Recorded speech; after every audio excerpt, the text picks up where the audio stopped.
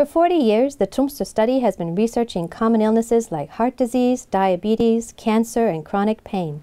The people behind this study want their knowledge to benefit society. And now, that is why they have made the decision to use open access channels to share all of their research results. That way, their findings will be easily accessible to the general public, to researchers, to health workers, and politicians alike. It matters. It increases the chances for genuine impact. Get the word out. Welcome to Tromsø. What you see here is our research laboratory.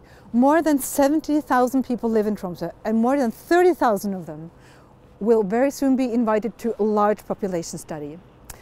And what we will do is we will ask a lot of questions and do a lot of investigations regarding health and disease.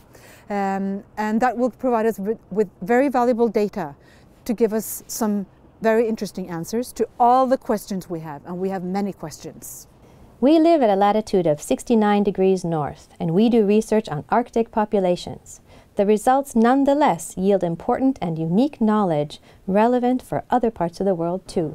We as researchers, we will get a lot of very valuable data from the people in Tromsø who come to the study and donate their data to this large data collection. And those data will give us answers to many, many questions, and we need to get those answers, give them back to the population. And one way to do that is to publish our research results open access.